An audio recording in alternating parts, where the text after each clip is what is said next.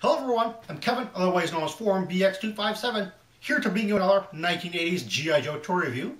And today I'll be going back to the beginning of G.I. Joe's roots and taking a look at the standard trooper of the line, the G.I. Joe Infantry Trooper, the 1982 Grunt, as well as the 1983 Swivel Arm Battle Grip reissue of Grunt.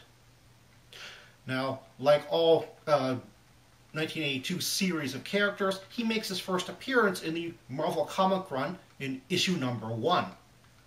You would think that he would make his first cartoon appearance in the very first G.I. Joe miniseries, the 1983 A Real American Hero 5-parter, but he doesn't.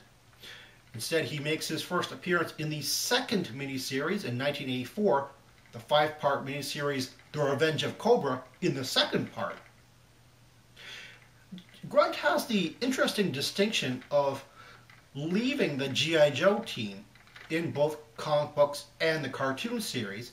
In the comic books, he basically retires from the G.I. Joe team in issue 55 in order to continue his education and basically goes back to college. In the cartoon series, in the 1985 first season episode, the second part of Worlds Without End, he basically stays behind in an alternate reality.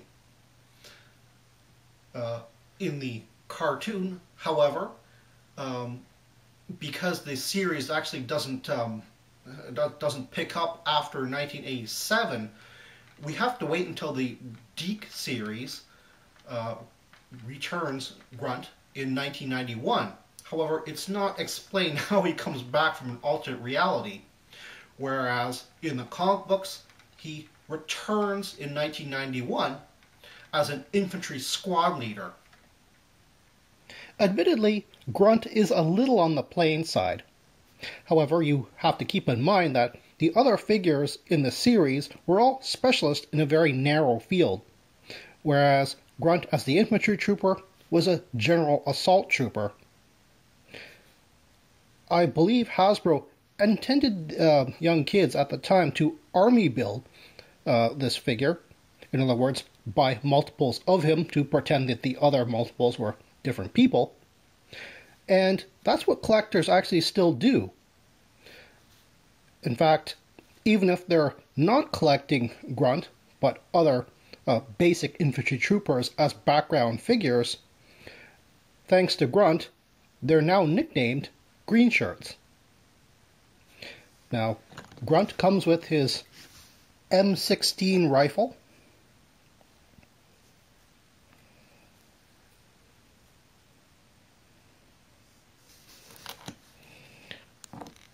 a standard helmet, which was the same sculpt as a lot of the 1982 and some 1983 and 84 figures had,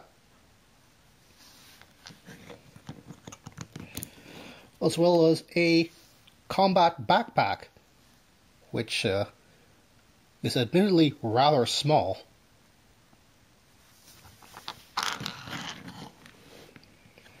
In 1983, we got a swivel arm battle grip update, and as you can see, he can now hold his M16 with two hands. Another thing is the waist piece was also changed to something much slimmer. Another thing which is a little harder to find is the fact that the backpack pegs are a little different from 1983 to the 1982 figures.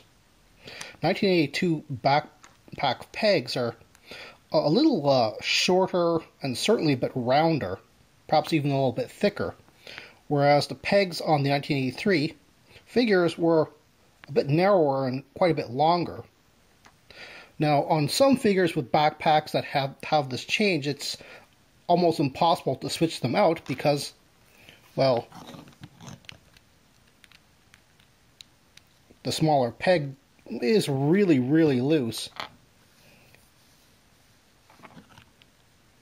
And the thicker peg is almost impossible to get into the hole. Now, Grunt was pretty much replaced by the other infantry trooper in 1985, Footloose.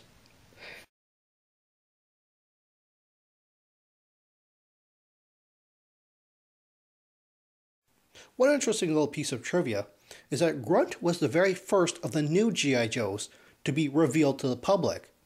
Much like the action soldier of 1964, he was supposed to represent the U.S. Army. Now, I understand that a lot of people don't like the way Grunt's face is molded, and by extension, Zaps and Grand Slams. But I think this sort of older-looking face and cocked eyebrows really gives him more of a personality than the other characters have, because their faces are very neutral. Well, that's all the time I have right now. Thank you for watching my video, and stay tuned for next week to see another 1980s G.I. Joe toy review. See you then!